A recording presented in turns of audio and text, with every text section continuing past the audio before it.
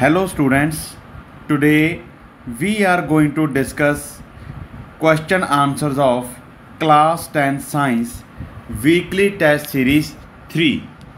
So our first question is, what is neutralization reaction?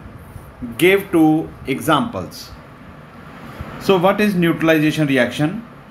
When an acid mixed with a base, then they react with each other to form the salt and water with the release of energy and cancel each other's effect. This process is called neutralization reaction or neutralization process. Example, when an acid HCl react with base NaOH, they gives NaCl, which is salt, and they also produce water and release heat. Another example of neutralization reaction is during indigestion, we take an antacid, generally milk of magnesia, which is basic in nature. The antacid neutralizes the excess of acids and thus gives relief from indigestion. Our next question is, draw the structures for the following compounds: ethanoic acid and butanol. So first we see structure of ethanoic acid. So in ethanoic acid we see that in ethanoic acid one carbon share its bonds with 3 hydrogen atom and one bond of carbon is shared with another carbon, whereas second carbon share its double bond with oxygen, one bond with carbon and one bond with oxygen, and that oxygen share its one bond with hydrogen. So this is the structure of ethanoic acid. Now we come to structure of butanol. In butanol we see that first carbon share its 3 bonds with hydrogen atoms, one bond with another carbon, and second carbon share its 2 bonds with hydrogen atoms, one bond with previous carbon atom and one bond with next carbon atom, whereas third carbon atom share its 2 bonds with 2 hydrogen atoms, one bond with previous carbon atom and one bond with next carbon atom, whereas fourth carbon atom share its 2 bonds with oxygen, one bond with hydrogen and one bond with previous carbon atom. So this is the structure of butanol.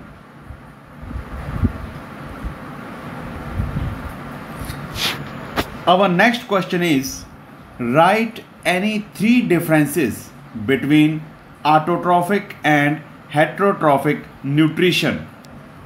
First we see autotrophic nutrition.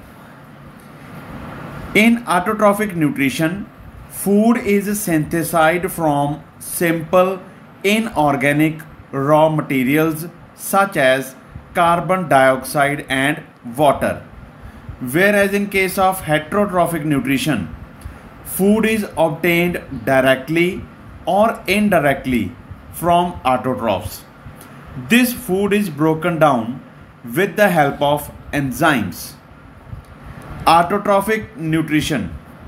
Presence of green pigment chlorophyll is necessary for autotrophic nutrition, whereas in heterotrophic nutrition, no pigment is required in this type of nutrition. During autotrophic nutrition, food is generally prepared during daytime, whereas in heterotrophic nutrition, food can be prepared at all times. Autotrophic nutrition. All green plants and some bacteria have this type of nutrition, whereas heterotrophic nutrition, all animals and fungi have this type of heterotrophic nutrition. Our next question is, Draw the labeled structure of a neuron and explain its functions. So first of all, we have to draw this structure of neuron, which consists of following parts: nucleus, cell body, dendrite, axon, and nerve endings. You have to draw this labeled diagram. Now we come to the functions of neuron. First of all, what is neuron? Neuron is the fundamental unit of nervous system. Neuron consists of main three parts: axon, dendrite, and cell body. First is axon. What is the function of axon? It conducts messages away from the cell body. Next is dendrite. It receives information from axon of another cell and conducts the messages towards the cell body. Third is cell body. It contains nucleus, mitochondria, and other organelles. It is mainly concerned with the maintenance and growth. Our next question is, what is the importance of DNA copying in reproduction? So its answer is, the copying of DNA during reproduction is important because the replication of DNA ensures that each daughter cell formed at the end of cell division receives equal amount of DNA. If DNA won't be copied, then the daughter cells won't receive all necessary genes. There may be absence of important proteins which are encoded by DNA if DNA won't be replicated. Copying of DNA may result in recombination, which will lead to evolution. Transfer of genetic material from one generation to another makes the organisms to have similar functions. Stability of population is maintained. Our next question is, explain the terms analogous and homologous organs with examples. So first is homologous organs. What are homologous organs? Homologous organs are those organs of different organisms that have the identical basic structural style and origin, however have completely different functions. For example, the forelimbs of humans and also the wings of birds. Next are analogous organs. So what are analogous organs?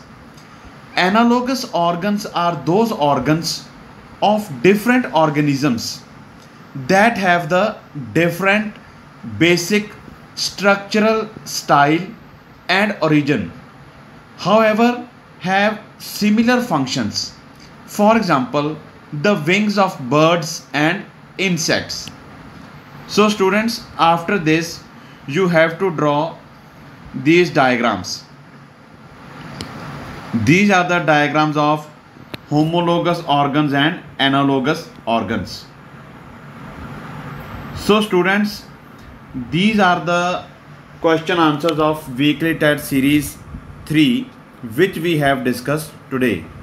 In our next video we will discuss question answers of weekly test series 4. So thanks for watching our video.